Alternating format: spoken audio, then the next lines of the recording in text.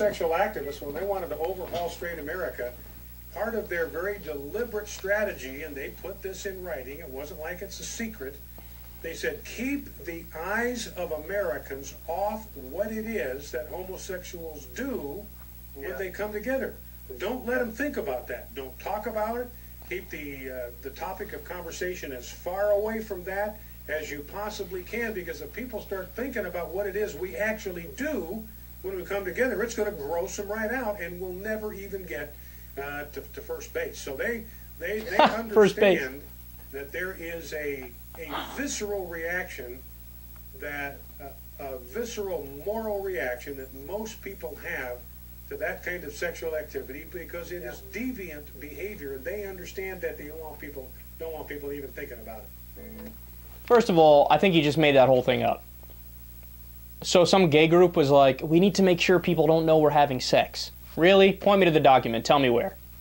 I'd love to read it. I'm sure it's an interesting read, but I'm sure it also doesn't exist. Look, have you ever seen the gay pride parade? There's dudes walking around in assless chaps. There's dudes, you know, painting themselves in body paint, wearing almost nothing. There's dudes oiled up in baby oil. I don't think they're exactly trying to hide the fact that they might, behind closed doors, do what almost everybody does behind closed doors, right? And then look at the way he phrased it, too. He was like, yeah, you know, they thought we can't let anybody see this or else we won't get to first base. Interesting choice of words there, Brian. Have you thought about going to first base with, I don't know, a man you know? Pretty sure you have, buddy. And then the part where he's just obviously wrong and he's making it up is, oh, people have a visceral moral outrage to gay sex, right?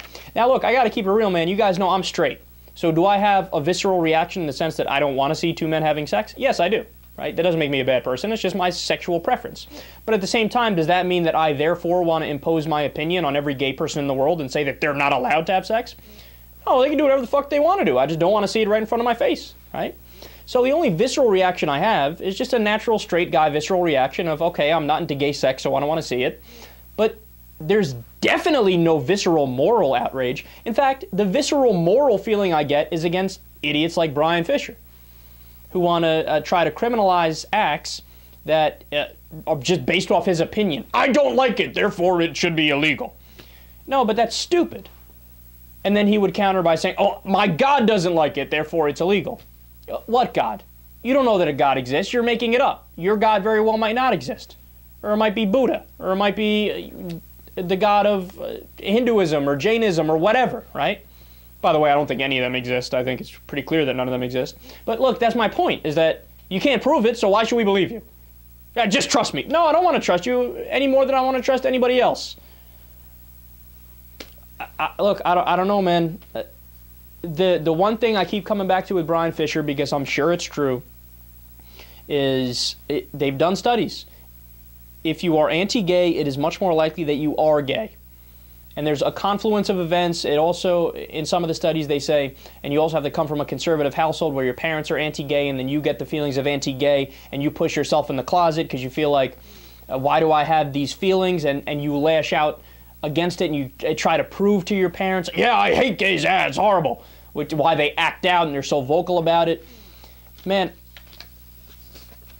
somebody in the chat section said it the best, man. Bryan Fischer can't go 20 minutes without thinking of men having sex.